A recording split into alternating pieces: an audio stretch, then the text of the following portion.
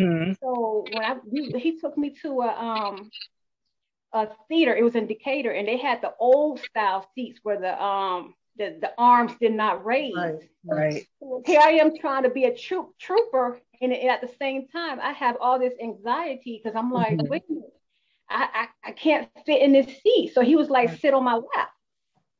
So I was like, Okay. sit on your lap. So Right. here I am, half of my butt cheek in the seat,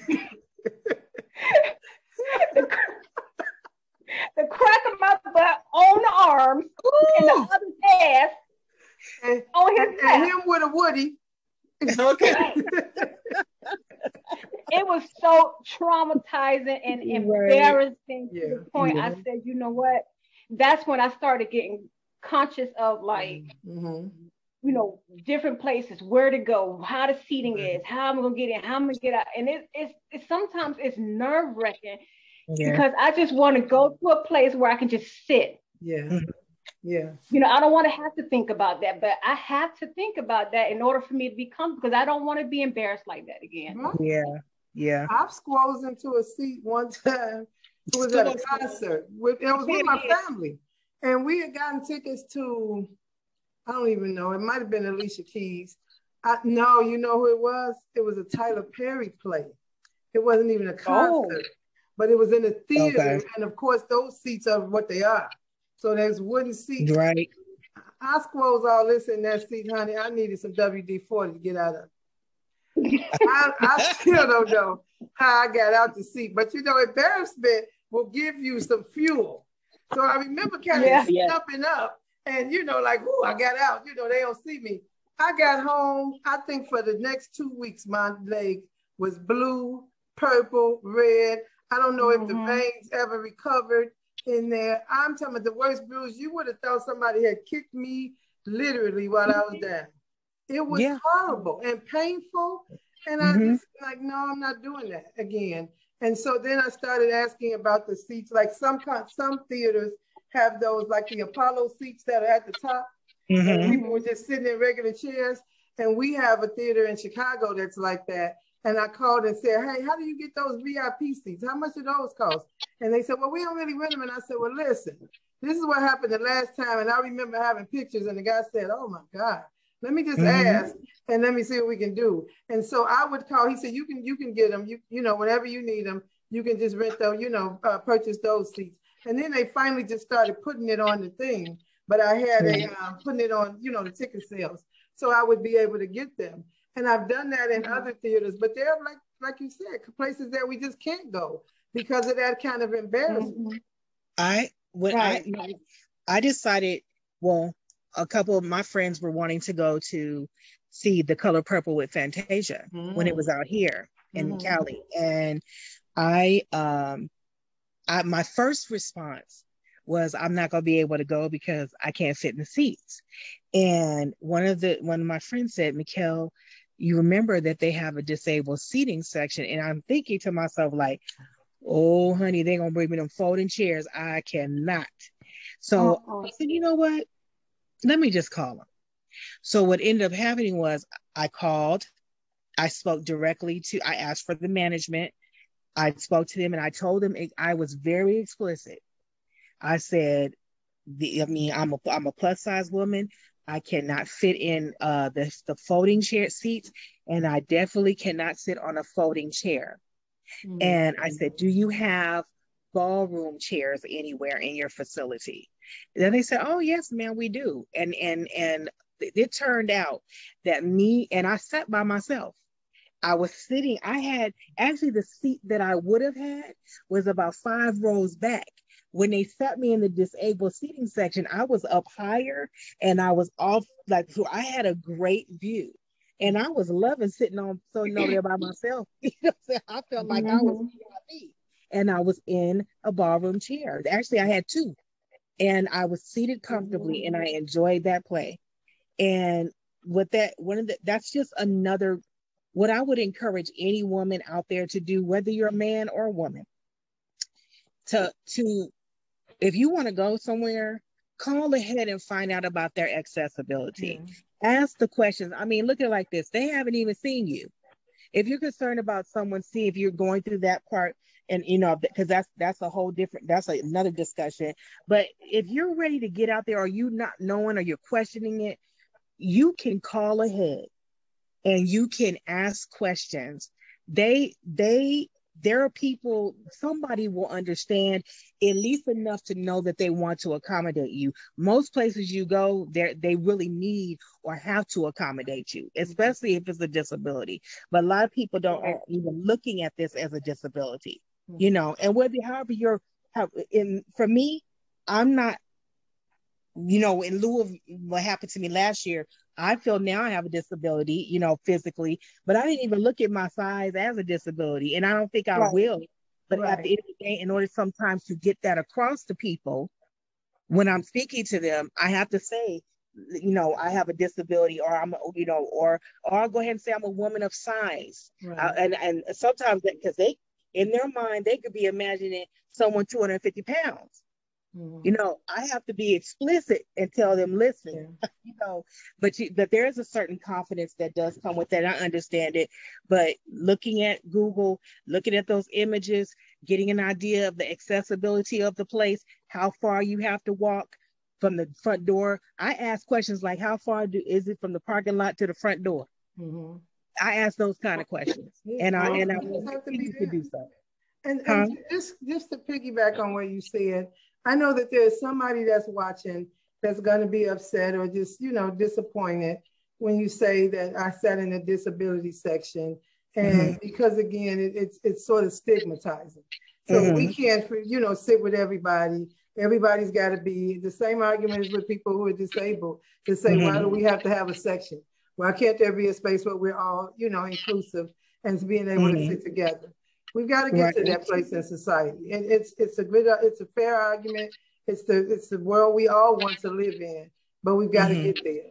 And there was a time that there wasn't a disability section, there wasn't disability access, and there had to be a fight and a movement for that. And so the movement has to, you know, take place. And so we've got to get there. And so I would say to those people, because I understand it, is that find the venue that works for you. It's not just one theater or one concert or one, you know, venue. Find the one that you feel most comfortable in, but don't just think that there's nothing that's going to work. And so you just sit out, because you deserve to be enjoying life. Everybody deserves to be enjoying it, because otherwise, what is it worth? You know, what is it all for if we're not living? Because we at that point, we just existed. If you're just sitting at home, you just existed. That's not a quality of life. And if you're sitting out because it's painful, you know, your knees are going to hurt, so you're going to be at pain at home. At least be at pain and have a concert. Enjoy, you know, your favorite artist. Get some spoken word. Have an experience, because the pain, if it's terminal, is still going to be there. You're going to still be in pain. We have ways to be able to reduce the pain. We have ways that we know how to deal with it. And sometimes after we go, we've been paying for the next day, but you say, boy, I sure had fun. Let me tell you what we did. That's what life is all about. So we just got to get out there and live it. And I'm going to add in what there. I do. Like, go ahead, honey. Oh, before I go out, what I do is I put BioFreeze on my knees. Yes, ma'am. It's going to involve me doing a lot of walking or something like that, because I know it's going to, you know, be some pain. But, you know, just to piggyback what you said, change. I mean, we don't really have a lot of representation in the media. So we don't see a lot of plus size women or large SSBBW women getting out. We don't see a lot of reality shows of us getting out, having fun, enjoying life, you know, or whatnot. So they don't really, you know, see that. So, No, you're right. You're absolutely right. And I read something, I think it's probably just a hashtag, but it says fat visibility is fat activism. It's us being seen. We gotta be out there and be visible so that they see us, so that they say that, you know, these, you know, my customers, when they're looking at, I gotta get my customers so I get all of them. Because now it's some more big people coming in. I was in a Lane Bryant, no, was it Lane Bryant? I think it was Ashley Stewart. It was Ashley Stewart. I know what it was. They had the what is that when they have that model search? Finding Ashley or something like that? Yeah. So they had the Finding Ashley thing, and it was here in Atlanta in Camp Creek Marketplace. So it's all, you know, Ashley Stewart goes to size 36 now. 36 is a nice size. So you got to imagine that there's a spectrum of women. If you're coming from size 10 to 36, there is a spectrum that you're going through. So they had this model search, and there are women of all sizes there. There's supersized women, there are a couple ultra-sized women there, and we were there to, you know, see the women and cheer them on, and they were there, and I remembered just kind of paying attention and saying, is Ashley Stewart paying attention to their market? Because they got just the regular folding chairs, and, you know, they got maybe 50, and there's almost 150 people there. And so they sell, you know, the first 50 can go and sit down. And I remember seeing these two big women that had to be my size. I'm looking at 500 pounds, and I'm saying to myself, now, how are they going to work with these folding chairs? And the women were sitting there, and we've got a way that we try to make it work.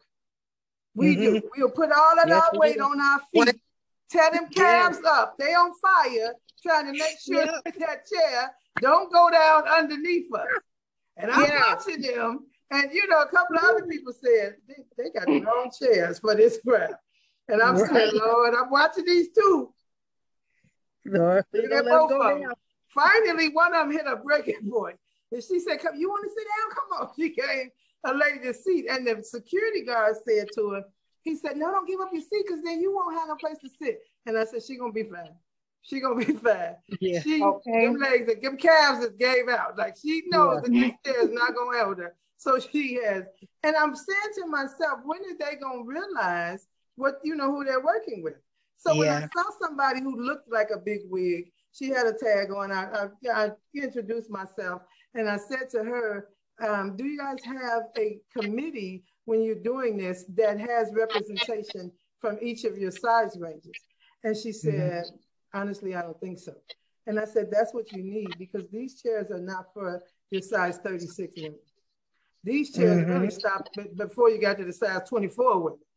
You're right. And so you got to think about that. And I said, and you got the store open, it's 1 million people, you got the aisles this close, and they went and moved some of the, you know, the aisles and things around the clothing to give more room. But I said, somebody's got to be saying these things.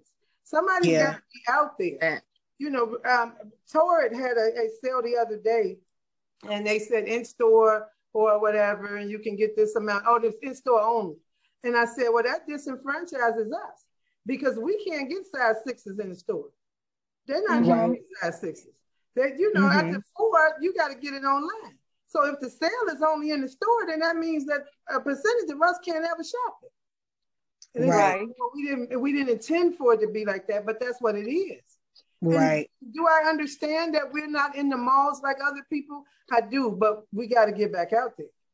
We got to be in the malls. We got, so that, you know, to say, cater to me. I'm shopping. I want to be out there. Does the mall have some logistics? Yeah, it does. It's got a lot of logistical issues, but can we do it? Yeah, absolutely.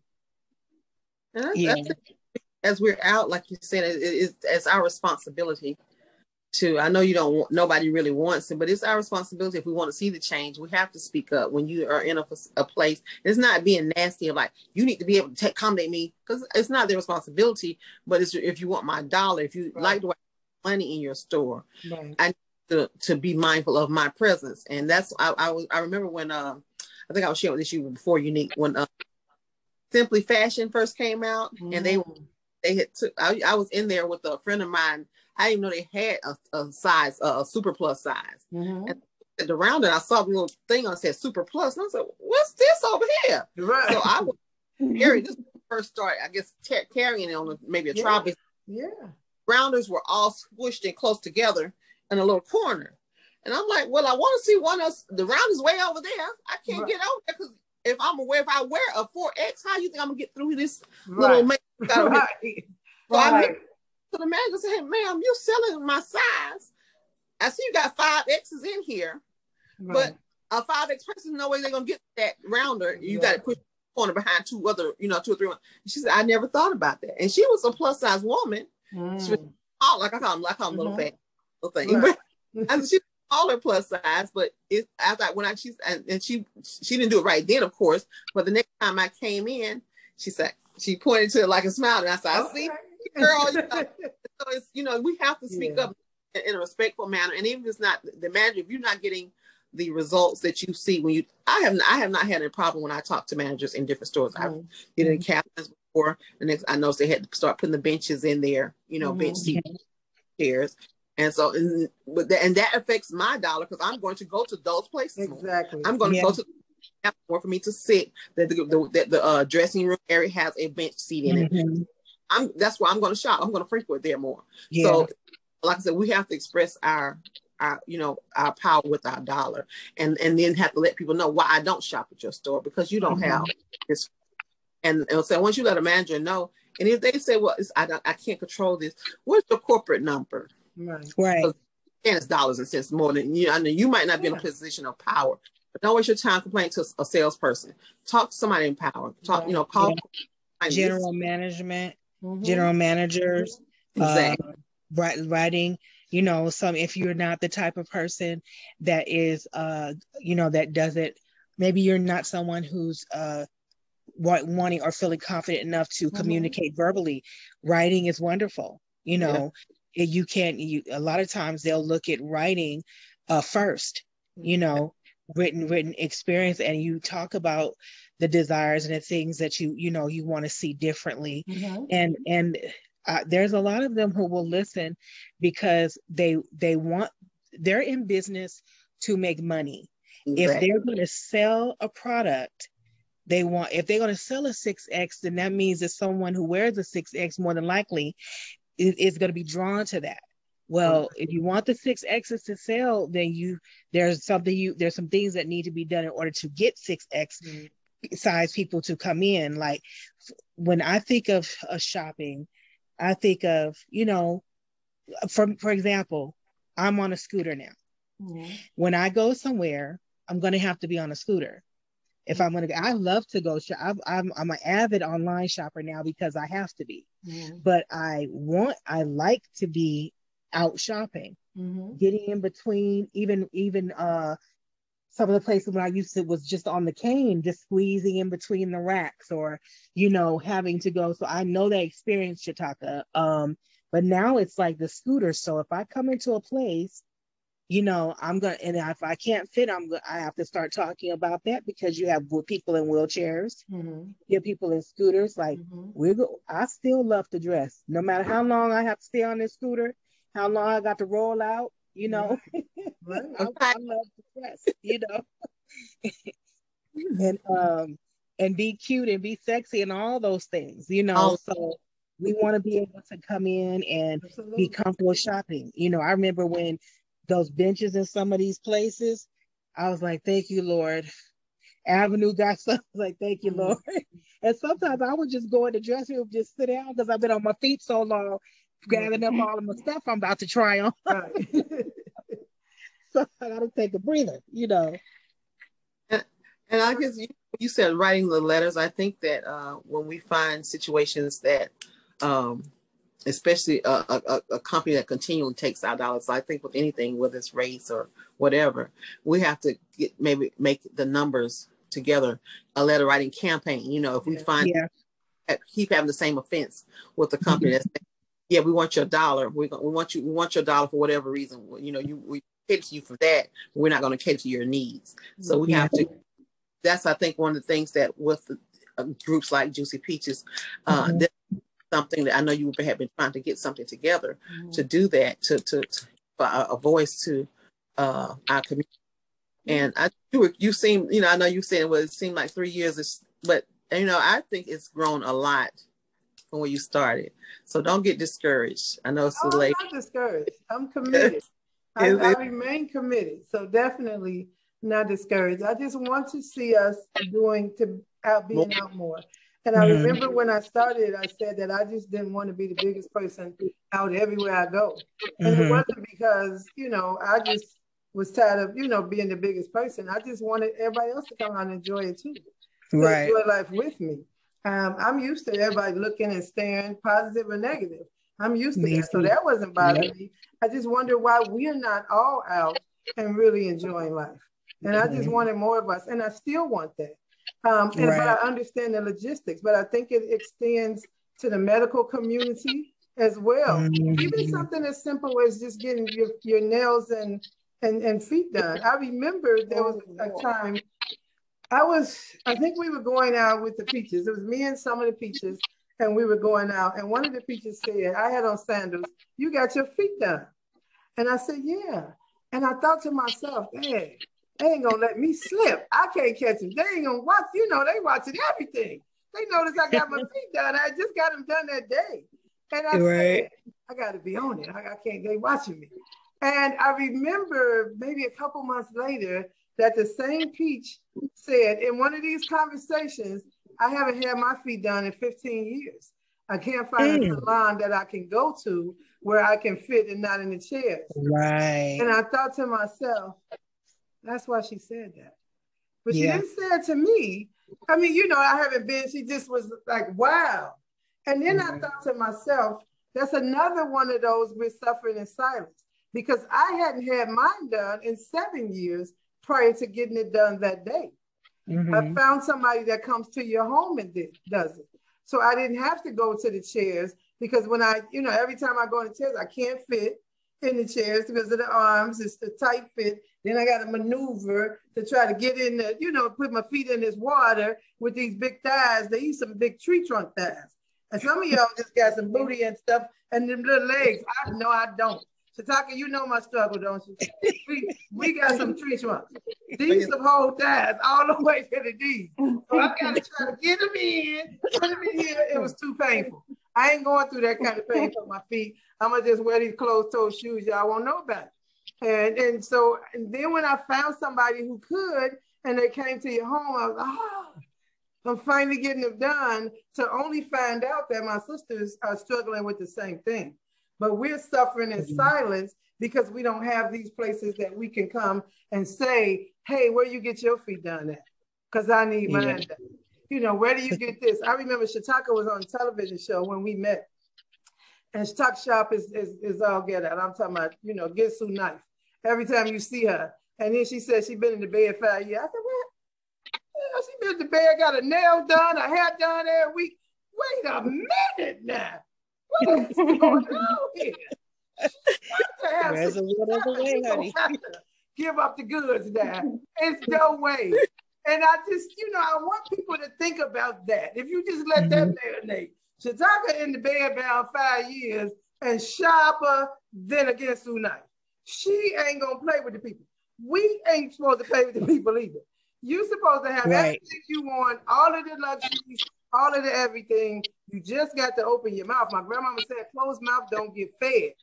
How do they do? I understand why we're not talking to everybody? Yes, because of the stigma. I do understand.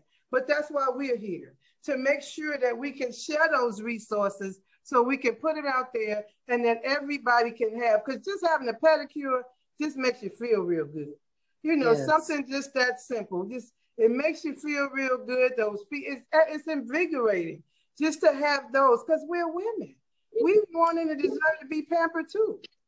So being able to share those resources is everything. But being able to have those experiences and not have to, again, apologize, not have to feel, embarrassed about saying it, because you're saying it to others who understand. Because we definitely understand. But see, people have to share the resources. Some people like to keep what they know to themselves. And that goes with a lot of things. Like, it's just, you have to be able to help one another, especially when you're supersized. Like I was looking at, did y'all see the show that just came out with Jamie Lopez? The barbershop, her barbershop. I haven't seen the show yet. I'm excited for her. Congratulations, Jamie. Congratulations. I hope that you're watching. I'm so happy that for your success. That's my girl, baby doll. Hey, Jamie, girl. Yeah, so when I was thinking about that, so when Catherine's left, I don't think there's any other clothing store that we can go in to try on anything. Like I remember I would go to this one store, Rainbow, and every time, everything is so closed in. So when I walk it through, I'm moving everything, shift everything, coming behind me, trying to put everything back together. Right. I mean, we got to rebuild the store. Right. Right. Right. So I mean, but we have to to share, like even with some of these smaller boutiques, I noticed like they selling 6X, 5X clothes, things like that. But people won't share the information. Yeah. One of the things that I'm glad you said that, Priscilla, because like you said, we have to be willing to share, look out for each other, because like even going back to the nail thing, like there's nobody. It took me a long time to run into somebody who had anywhere near was anywhere near my size. And it wasn't in the nail shops. It wasn't, I had to go somewhere and come across someone like that, and I wasn't looking, but I was just living my life. And I would go to the nail shop. I'm a creature of habit when it comes to something like that. If I find something I like and they can take care of me, I stay with it. And I for 3 years, I was going to this one nail shop, and I learned how to bring my own chair. Let me share that with y'all too. I started in my transparency. There were 2 chairs that we had found. People put stuff out on the curb and they waiting for the people to come pick it up or just give it away. We were driving down the street, and there were 2 chairs, and they looked great. And what was attractive about them was they were some solid metal. And I thought, wow, when I go places and I can't fit, or if or in a chair, or I start thinking like, oh, I could use these chairs, So I said, I'll get them reupholstered or whatever. So one of my girlfriends ends up getting my chair reupholstered for that. I had it a while, but I would take that chair to the salon so much that whenever my kids or anybody was coming with me, they see that chair coming, they start moving. So that's how long I had been with him. When they went to refurbish the place, that's when they start acting funny with me. And the thing was, I was already accustomed to one person doing my feet, the person who did my nails, that they treated me nice. But I was like, okay, they acted brand new. I start feeling the vibe, the energy was changing. I was like, I don't want to go there anymore. So what I did was, in my desire not to give up something that I like to do, I put on Facebook, I literally asked for what is it called? Not reservation. Huh? A mobile service? Yeah. I asked, did anybody know? And I had people tagging people. One of my girlfriends tagged this lady, and she's been my nail tech ever since. She's been with me over 6 years. She's like family now. She came in, we talked over the phone, and I told her I haven't had my feet done. Well, she said, girl, I do people's feet who are bedridden. And when she told me that, I said, oh, okay, you definitely can make me comfortable. I've never changed. No one but my sister has touched my feet when it came to a pedicure in years. And then even when I said, now I got to do is find me someone who do nails at home. So for me, I'm cool with getting my nails done at the side of my bed. I'm cool with getting my, I even had the one time she did my feet in the bed. I said, all right, I can get with this, because it was just, I feel like, oh, I'm in an oasis. I don't have to, I can be quiet. Getting my nails and my feet done, or me wanting to be serene and quiet and just chilling. And a lot of times you can't do that, because there's a lot of people around you talking. So I just looked at, hey, I get them done at home. I'm good. I'm not going back to the nail shop. I'm fine. When it comes to sharing, I do share with people, which is a good thing. If I find a dress and you ask me, my designer, my girl KZ. Hi, KZ. KZ in the house. KZ in the house. I was like, listen, I got a designer. People ask where I get my clothes. I have a designer. If I can't find it and I want it, we get together and we talk about it, and she comes up with something beautiful for me. So I say that where there's a will, there's a way. And to all my sisters out there, you don't have to sit home. That's why we having this talk. The bottom line is, we want to see you get out there. We want to see you live your best life. And Chitoka has a story. Scylla has a story. Unique has a story. We have multiple experiences here. I have stories. I'm telling you, I can tell you some stories, but I'm telling you, one of the desires I have is to get out here. That's why when I get on a plane, I take a picture. I take a picture of what it looks like in the sky, because I want other plus size women to know you can travel too. I've had them get in my inbox. I'm telling you, once you start, Chitoka, I'm sure you've had it. Unique, who I'm sure if you live, they've talked to you. Priscilla, same thing. If they see you somewhere, where'd you get this at? How did you do that? You mean to tell me you fly, you travel? How do you do that? I love a good how you do that, because baby, I'm gonna let you know how I did. No, and invite you along. Come on, because we want to see you out there. Please let this encourage you to, one, join the Juicy Peaches, because we're going to come into a family that's going to support you, starting with Unique. Number two, we want to see you out there in it. Even if you can't make it to every event, even if you can't make it to do everything, I could make it. But you know what I enjoyed? I enjoyed seeing my sisters out. That's motivating. That's encouraging. Right now I couldn't make it when they went, but to see the pictures, it let me know, wow, yes, I'm looking forward to Jamaica next year. Yes, I'm going to do it. Yes, y'all better sit aside that pool and enjoy your drinks and enjoy the ambiance. We don't care about who doesn't accept us. People gonna stare anyway. I have 100-inch hips, y'all. Okay, anywhere I go, scooter or not, they staring. That's not gonna stop me from living my best life. And we must do that. We must get out there, put on something cute, baby. If you wear makeup or need a tutorial, honey, some of us will let you know. We can help you with that. Get yourself up. If you need some assistance, honey, listen, I'm gonna be real transparent right quick. I never knew I was gonna need a Hoyer lift to get me out of bed. Well, a fall last year changed that for me. I never knew that I was gonna end up in a situation where I can't walk right now, but I got a scooter. So lift me on that scooter so I can squeeze my cheeks out the house, squeeze out that gate, and I'm going for it. I was on the beach the first time where my family got some ply boards. I shared that. Because I wanted everybody to see that you can too, sis. You can too, bro. You can my family my brother and sister were adamant. I hadn't had my feet on sand in years. But what was most important is they said, and I was willing to sit far off from them on the sidewalk just so I could be with my family. I knew they was going to come be around me. They said, no, we're going to get you out there with us. And they did.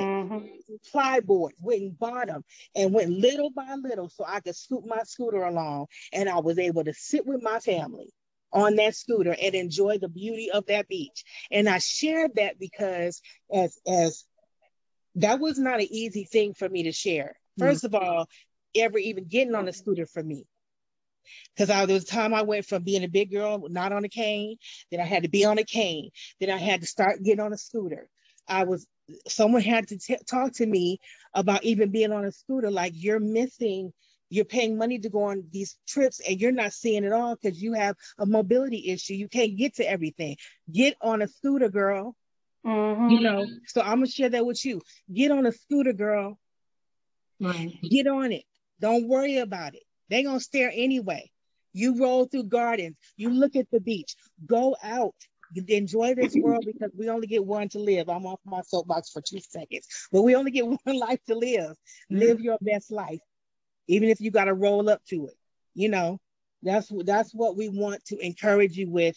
And Unique, I'm so glad we have these conversations. We're having this out loud like this, because it even helps me to understand more why we have to talk about this stuff. I didn't want to share my Hoyer lift story or what happened. I'll share what happened, but there's some stuff that has happened that I never thought I was going to have to go through, but I have to go through this because I'm going to have to say, here I go.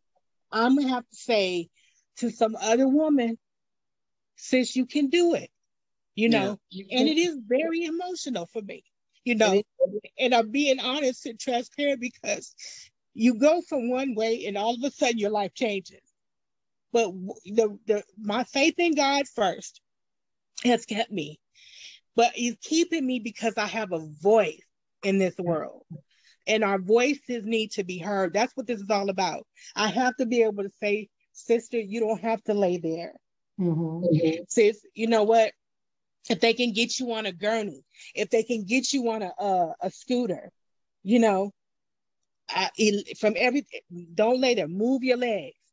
You know what I'm saying? It's times I don't feel like getting up. Honestly, it's times I don't feel like getting up. But every day I make a conscious decision. I got to put my feet on this floor. But that's the strength of our minds. That's the strength we have to have. Because a lot of times this world's not going to be cool to us. But when you have a family environment such as that's willing to talk with you and share what we're going through, you're not alone. You're not alone. And some of us think we really are, you know, until you start talking about your experiences. And that's why I want whoever it is that hears the sound of our voices when this comes out to know that you're looking at women who have all had struggles. And some stuff we still dealing with, but we getting up, we doing what we got to do, and we're doing our best to live our best lives, you know. And so our voices can be heard. So I hope you hear our voices today, you know. Thank you, sister. And also there's power and strength in numbers. Yeah. So if you're feeling like you're depressed or you can't be around anybody, you're shy. If you get around a group of women who are like you, they'll, you know, we'll bring it out of you. Somebody gonna do something to bring something out of you. You just have to get out and come. You have to get out and join. First of all, join Juicy Peaches. Join it, and then start living. Yeah. And I think there's a scripture in the Bible. I don't know where it is. If you help me out, Sister Mikel. It says, by beholding, we become change. And I think, you know, like us living our lives out loud, being transparent with people about, you know, what's going on with it, but still see not only the struggle side of it, but see the victorious side of it too. Absolutely. Yes, I did it. And so it I think that encourages people, like I say, because they get to behold it, they get to see it. They don't just hear. They don't see this. A lot of times people see the finished work, and you can tell them about what you did. And like, yeah, that was easy because it's just your story. But when they actually see you in the struggle process, and it encourages people in a different way. So all of our sisters out here who are watching, stopped and tuned in for whatever reason, whether you know somebody or whether you are a sister of size or a person, not just sisters, a personal size, and you find yourself in situations. I think it's important that you connect with other people and you're not alone, and that you connect and see somebody transforming in their life and making a difference in giving. And I think that makes a difference too, actually seeing it. That's why it's important that posting like hashtag living abundantly, hashtag the you know them just so that people will see and get and those hashtags create a collective too, that it makes so if you want to know what's going on, you can just put the hashtag and see all of our things, all of the things all the transformation that's happening, all the overcoming and in that too. Yes, absolutely. I'm so glad that I had you guys here with me today. It's always a pleasure. It's always fun. But I think for those who are watching, it's important for them to see us. You know Juicy Peaches by our smiles. We are always smiling. And that's what I hear people say all the time. Boy, you got the baddest peaches. Them peaches know they look good. How you get all of the good looking ones? But everybody always smiling. And I hear that from women all the time. That, you know, I never seen this many big women out smiling and having fun. Society has let us believe that we're all sad, we're all at home and just depressed and not happy. That's not true. You can be happy. You can live life abundantly and enjoy life. And we are going to put out a resource list, and we're going to put it on our website. It'll be out shortly. Priscilla hit on something very important. Not everybody does share resources, but we do. And we're going to be sharing resources, and we're going to invite you to share resources from across the country so that people in your area will know that there are venues that they can go to, that there are doctors that they can go to that are friendly and that are, you know, supportive and use science-based methods and not assumptive precautionary tales about our weight. Those things are important because we want everybody to be healthy, to live a healthy life, to live a fulfilling life, and to enjoy life. So we are going to be back. I'm glad that we were here. I hope that you stayed with us the whole time. And we'll be back, and we'll have some more of our sisters, and we'll have some more conversations. And we're going to be honest, and we're going to be open. And as Mikel and Chitoka and Priscilla said, we're going to be transparent. Because that's the only way we know how to be, but that's the only way that we're all going to grow.